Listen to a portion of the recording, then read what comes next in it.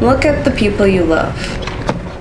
Your friends, your family, your partner, and now tell me how you feel in relation to them.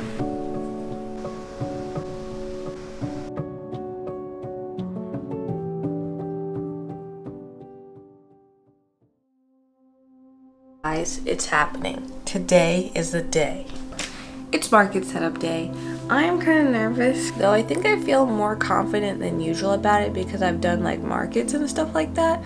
But this is like another level of nerve-wracking because this is like an actual convention and I feel like this might be my niche and this might be my time, but I don't know. I'm going to my first anime convention. You see, I'm a commercial artist and it's something that I just gotta do.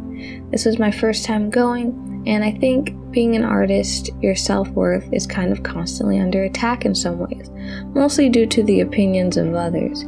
Because your creativity, your creative mind is yours, and if somebody doesn't like what you've created, I feel like it kind of feels like they don't like a part of you. How do you feel? I'm excited. I think it'll be good. This is my first convention, so I guess we'll see what happens. I think when you feel like your self-worth is under attack, it really helps to have somebody who cares about you by your side. This is my partner Aru, and they're always around when I'm doing these crazy events, and it's really nice to have some sort of support. So it's day 2 of Mac being out at the Anime Expo, and there was a really exciting update today because Mac has made back the vendor fee and also their half of the hotel fee. So now all that they're making is pure profit. So yeah, it's going pretty well. I was pretty happy in that moment. But when I got home, I realized how much this con wasn't any different from all the other markets I went to, and I felt sort of stagnant in a way. So, I guess you guys are wondering what happened with the market and stuff and why I haven't talked about it yet and I'm out here skating. Well, I use skating to kind of like de-stress. No, I'm not that good. I'm still learning how to consistently do ollies, but here's the breakdown. Okay, so I know you guys just want to know the numbers. So a total of $175 for the booth fee. Now, how much I made with the booth fee? I made a grand total of $525. $525 grand total. That's how much I made. So profit-wise, with just the booth fee and everything, I made $350 bucks. But I was in San Antonio, and so it's not my like home city, so I had to get a hotel, and that was $250. So minus $350, well, $100 basically was my profit for 2 days. So $50 a day is not that great. I felt like I wasn't successful with this convention at all. It made me question whether or not this was even for me, or even if my art was good at all and I was just wasting my time. I know life is unfair sometimes, but there's a part of me that thought that maybe it could be fair if you really tried like super hard.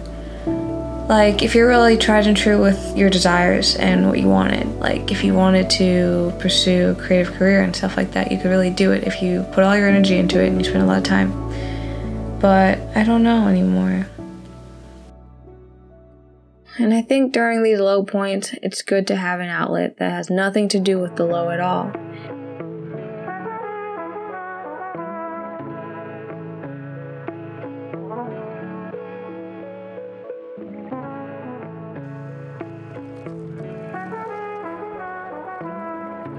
And for me, that outlet is skateboarding.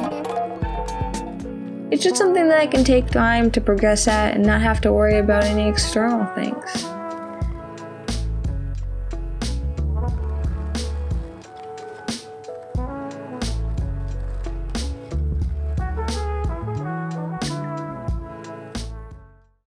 And the low points don't even last forever, and that's a good thing. There comes a point where you just gotta pick yourself up and try again. Right here we got our Pinocchio drawing. The next one over there we got our Jungle Book one, and then back here is our Tarzan one.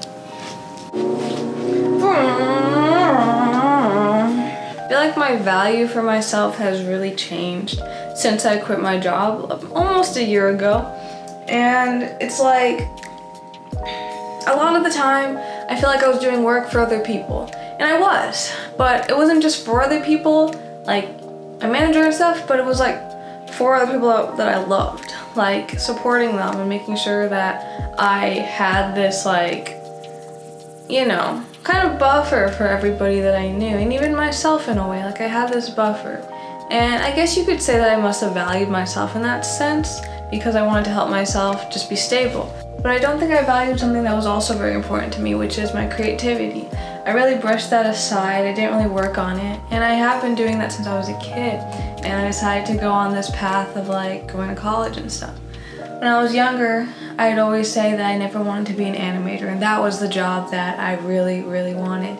And I just saw people who get into animation, they would get burned out, and they would like hate animating and hate this passion that they grew up doing.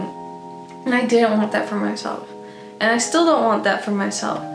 But then when I quit and I started pursuing art, I realized that it was super fun. And at first, it was kind of like I was pushing my creativity in ways that was detrimental, and I didn't like what I was creating.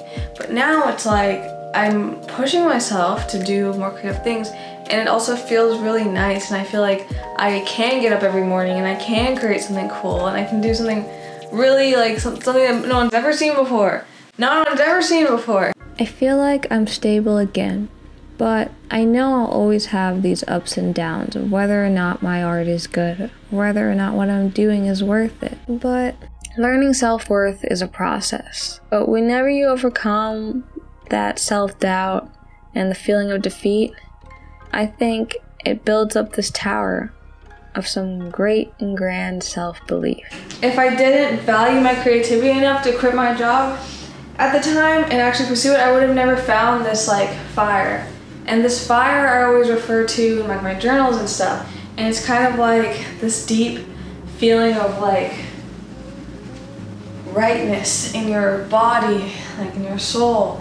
And when you do something that like ignites the fire, makes it grow stronger and stronger, it's like your creativity is like unmatched.